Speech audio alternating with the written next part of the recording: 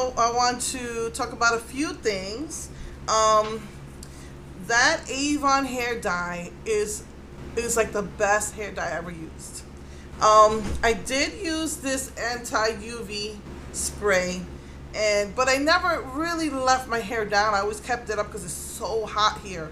It's, July and August are the hottest months.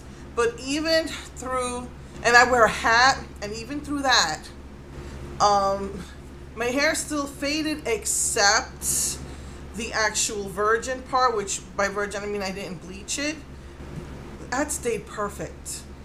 It lasted me so long, like it didn't fade at all on my roots. It took like a really long time for it to fade. I probably could have still got away with not re-dyeing my hair. That's how good that Avon dye was. So it's $8. Unfortunately, the only thing is that you have to order it. You have to pay shipping unless you order $30, blah, blah, blah. But if you don't mind having to reorder it over and over and over again, or if you have an